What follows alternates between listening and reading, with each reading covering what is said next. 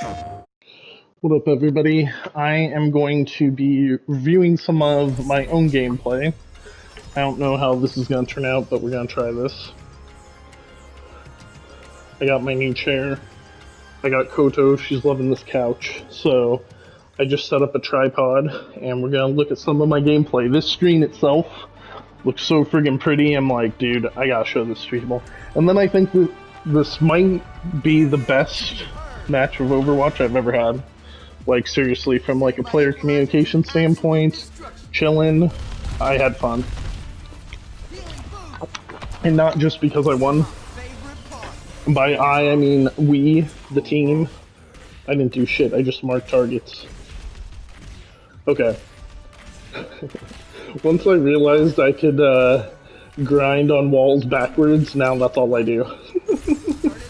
I'm like the Shadow Sonic of Overwatch. Alright, so I don't know this friggin' map at all, but I like most things in Overwatch 2, I just follow the team. And usually the tank, I hope the tank knows what they're doing. That could be important. That skin is sick, by the way. I love mechs, so D.Va's mech designs are amazing.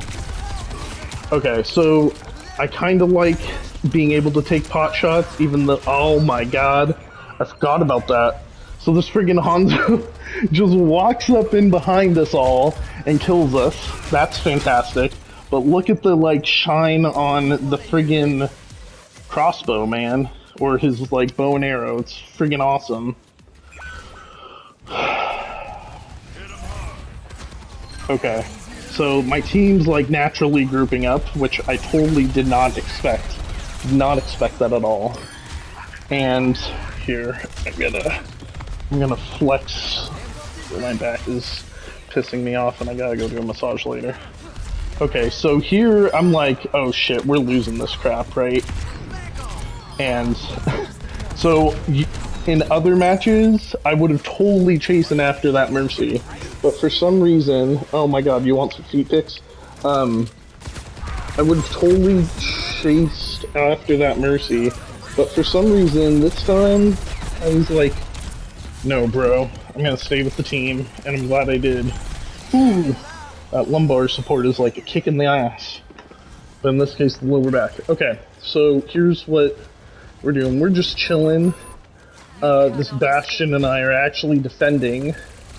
Usually, what I do in this game, which gets me killed really fast, is I just run out.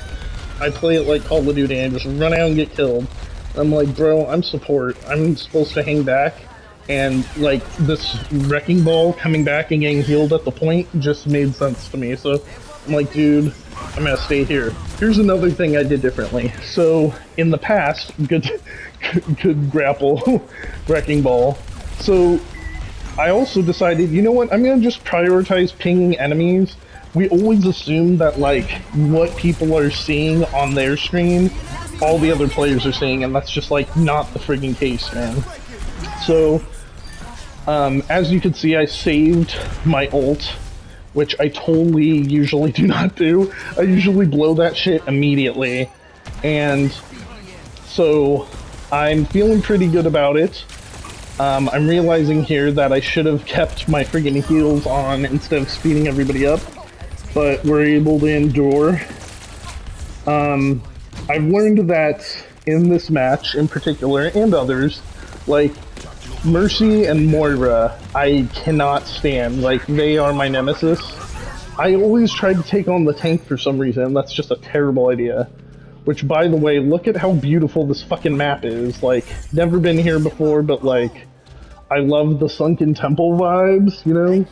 Throwback to WoW. Just all the moss and everything, like, I don't know what happened there. Just gone. But this is another one where usually I would be right there with the wrecking ball, if not in front of him, and I'm like, you know what? That's not my role, dude. My role is to stay back, like we're playing WoW. My role is to stay back and heal the fucking team from the sidelines, and, like, call out shit, and I'm very objective focused when, you know, in my professional life, and when I'm playing games. Even in Call of Duty, I'm always playing the objective. Like, who cares about my KD? I'll just throw myself on the point. And that's how I played Overwatch for like the last 20 hours.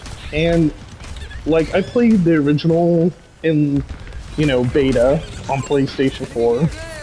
And then I did a couple free weekends. I even bought the game when it was like $20. I still have it shrink wrapped in my office.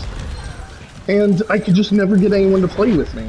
So it was so depressing because I knew it was one of those things where like everyone was so overhyped out of their mind for the game before it came out that I was like not about it. I don't know, when things get like so overhyped by that, in the past I would be like, oh, that sucks, like, I don't want to buy into this, I'm not like a sheeple, you know? But, you know, sometimes what you have to realize is like, hating popular things isn't cool, and it's better to have like the shared experience with other people. So if somebody likes something, there's probably a good reason they like it. And if they're not being a dick about it, then maybe you'll like it too.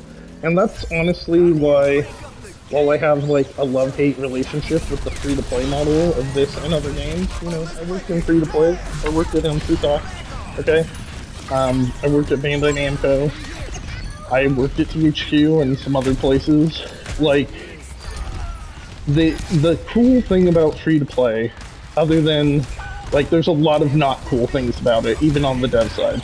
The not cool things on the dev side is trying to figure out how much money you can spend on servers for people that aren't paying to play your game, man. Like, I'm sure you could go talk to Digital Extremes about Warframe, and, like, there's a really good video about the history of Digital Extremes and Warframe on YouTube by NoClip, and I would highly recommend it. I was interviewing there to work on Wayfinder before things changed recently, and I really loved their process, dude. It was, like, I'm not gonna spoil anything, but watching that video, like, gave me mad respect for them. And, you know, I, like, tangentially worked with Airship Syndicate when I was at THQ because Darksiders was in my building. So, like, seriously though, the best thing about free-to-play is people can get in and try it. It's kind of like what Kojima just posted today about shadow dropping video games. It, like, kind of sucks because you can't fantasize and have this expectation of what's coming out, but it's more like Netflix and YouTube, where if you see something, you can play it immediately and find out for yourself if you love it or hate it. Overwatch 2's the same way now. Get in, play, see if you like it.